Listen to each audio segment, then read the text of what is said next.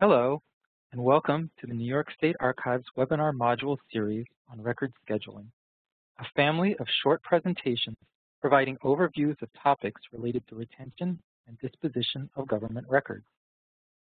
This module's topic is Introduction to Retention Schedules. My name is Arthur Siegel, and I will be your presenter. The roadmap for today is as follows. We'll go over some basic records management definitions, including what a retention schedule is and why retention and disposition are important. This includes administrative and fiscal considerations, as well as compliance with state records laws. Proper records management is critical to the functioning of any state agency or local government, and the retention schedule is central to this. Subsequent webinars in this series will provide substantive details about the development and use of retention schedules, records disposition, and appraisal. But first, let's start off with some basics. What are records? A record is a recorded piece of information in any format that is created or received by an agency or government in connection with a transaction of public business, and retained as evidence of agency functions, operations, decisions, or activities. Some examples of records that you might commonly encounter are board meeting minutes, invoices and other records documenting financial transactions, planning and other reports, business-related correspondence, or personnel files. All of these have distinct business-related functions. On the other hand, non-records might include library materials, such as books, journals, and other publications that are not produced by the agency or government as part of official business, personal notes and most drafts, and duplicates, also known as convenience copies, because you retain them for your own convenience and dispose of them when no longer needed.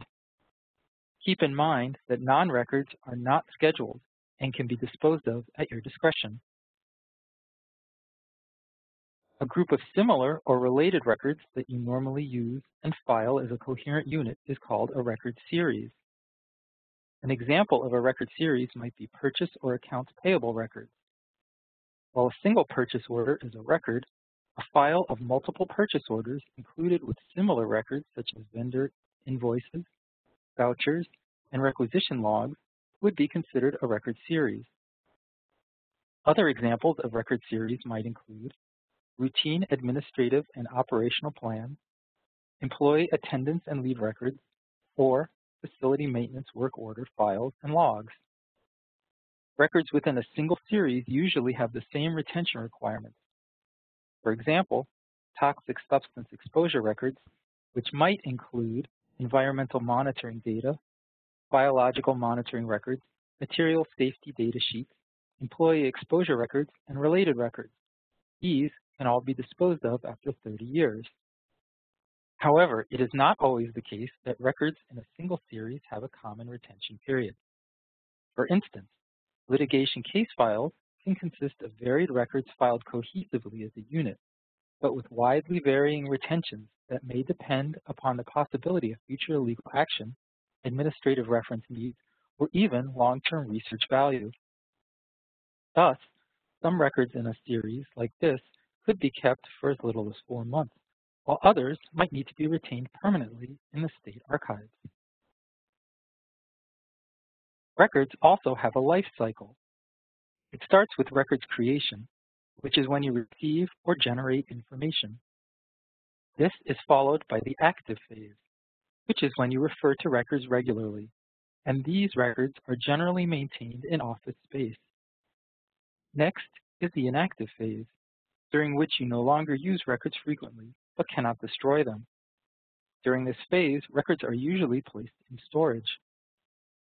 Finally, there is disposition, where you either destroy records that no longer have any administrative, fiscal, legal, or research value, or keep records permanently that do have such value. State agencies will transfer them to the state archives, and local governments will maintain them permanently on their own. Good management during the inactive phase helps ensure proper disposition of records, and it is during these last two periods of the record's life cycle that retention schedules become of critical importance. So, what is a retention schedule? It is essentially several things. First and foremost, it is a plan of action devised to help you dispose of obsolete, inactive records in a timely and consistent fashion by providing a minimum retention period and indicating what will happen to records once that retention period has expired. As such, it is also a statement on the value of records by documenting when records are no longer needed for administrative, legal, or financial reasons, and indicating whether records have long-term archival value or can be destroyed. A schedule is a plan for how records will be managed. State agencies and local governments can use the retention period to inform how best to manage their records. For example, one might provide tighter environmental controls for records that have been scheduled for a 50-year retention versus those that can be destroyed after only 3 years. Or perhaps you may wish to microfilm records with a long-term retention rather than keep them in paper. Finally, a retention schedule is a legal authorization for the disposition of records, meaning that without an approved retention schedule in place, records cannot be legally destroyed. Also, keep in mind that the retention schedule is media neutral, meaning that it applies to records in any format, whether paper, electronic, or microfilm. At the same time, there are also several things a schedule does not do. It does not mandate destruction, meaning that you are not legally bound to destroy records once the approved retention period on your schedule has expired. However, there are very good reasons to regularly implement and follow the schedule to ensure the efficient and effective functioning of your agency or government, which we will discuss shortly. There are also some instances, such as legal proceedings or audits, where disposition needs to be temporarily suspended. State archive schedules do not address all records management issues, such as record storage, conversion, or access, nor does it address all records. Retention and disposition are just one piece of the larger records management puzzle. For example, court records are subject to the authority of the Office of Court Administration. General election records are subject to the County Board of Elections schedule, and vital records such as birth, marriage, and death records are subject to State Department of Health retention rules. And remember, retention schedules apply to the official copy of the record only. Duplicates are just that, duplicate copies, which are considered non-records and as such are not subject to retention schedules. These can be destroyed when no longer needed. Now that we have a sense of what retention schedules are and are not, let's examine some of the reasons why a schedule is so important. Routinely adhering to your retention schedules will make your work easier and allow you to devote finite resources just to the records you need to maintain. First, it saves resources by reducing or eliminating unnecessary storage costs, use of staff time, and filing equipment and supplies. As the volume of records increases, your agency will have to invest in additional storage equipment and develop new space for record storage. This can be minimized by ensuring that schedules are up to date and are being properly followed. This goes for electronic records as well, for it is a fallacy that electronic records don't cost money and don't take up space. While storage and access issues are different for electronic records, left unchecked and unmanaged, electronic records can result in significant headaches and costs. Second, a schedule improves records retrieval by reducing the bulk of the records and leaving only those records that you may need. The biggest cost here in not following your schedules will be in personnel time. As more records accumulate in both active office and inactive storage areas, it will take staff more and more time to find the information they need in a never-ending sea of records. Third, a schedule helps identify archival records, so you can provide better protection for these important records against inadvertent disposal or take additional care in their storage. and use during their active and inactive phases. Statistics vary, but we often say that only about 3 to 5% of government records are ever deemed permanent, which means that 95% of your records likely have a fixed lifespan. Fourth, a schedule provides guidance on records disposition. By supporting the consistent destruction of records that are no longer needed, it eliminates ad hoc decisions. And finally, a schedule meets basic fiscal, administrative, and legal requirements. What are those legal requirements? First, retention schedules meet requirements spelled out in New York State laws and regulations. Arts and Cultural Affairs law, as well as the regulations of the Commissioner of Education, state that no agency or local government can destroy records without an archives-approved retention schedule. The Commissioner's regulations further charge the state archives with assisting agencies in developing schedules and giving authorization to agencies and local governments for using retention schedules. So in order to legally destroy records, an approved schedule needs to be in place. For local governments, this is the LGS-1, and for state agencies, it is the State General Schedule as well as agency-specific schedules. We will discuss these in more detail in upcoming webinars.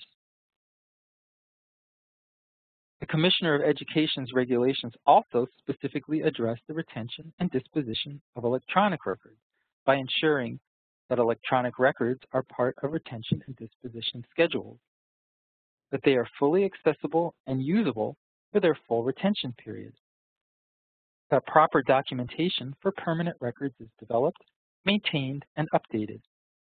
Examples of information included in the documentation are all technical characteristics, contents of the files and records, and restrictions on access and use, among others. The regulations also ensure that preservation copies of permanent records are made regularly and stored in a secure, environmentally stable off-site location. And they ensure that media integrity is maintained and files and records are migrated before they become inaccessible or unreadable.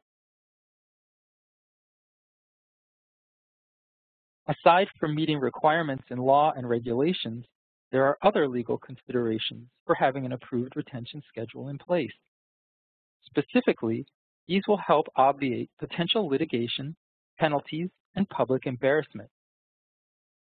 Retention schedules may also help avoid adverse inference rulings. For example, absent evidence that records were destroyed according to an approved retention schedule, a court could levy sanctions if documents required under a discovery order could not be produced, inferring that the destroyed or missing records were unfavorable evidence which the agency or local government was attempting to hide. This includes the paying of legal expenses and even the rendering of a default judgment against the offending party. Conversely, having a retention schedule that is properly followed serves as a legally satisfactory explanation as to why those documents could not be produced. So, destroying records prematurely or on an ad hoc basis can have serious consequences. By the same token, however, keeping records too long can not only be costly, but can carry certain legal risks as well. There is often a certain level of anxiety associated with destroying records that should be thrown out, even when they had meet their legal retention periods and are obsolete. And we sometimes convince ourselves that these obsolete records might be needed at some indeterminate time in the future.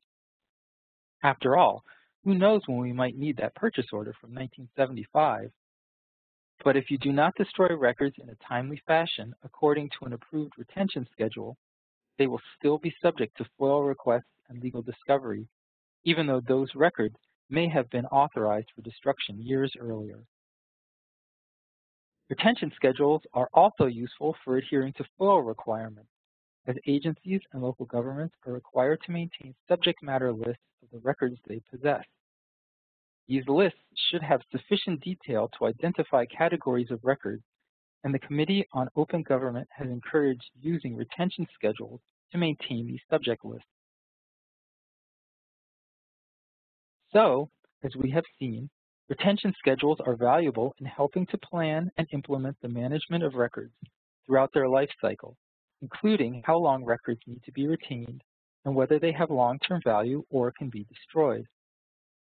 Retention schedules also improve records retrieval, including for FOIL requests, by allowing for the disposal of obsolete records, and this, in turn, helps to reduce storage costs. And finally, retention schedules provide legal authorization for records disposal. Having approved schedules in place and following them consistently can also help to shield governments from various legal risks. Thank you for viewing this webinar. Please check out other retention scheduling modules in the series. If you have any questions about the topics we just covered or anything else related to managing your agency's records, please don't hesitate to contact us at recordsmanagement@nysed.gov. Please also visit our website for more free webinars and resources.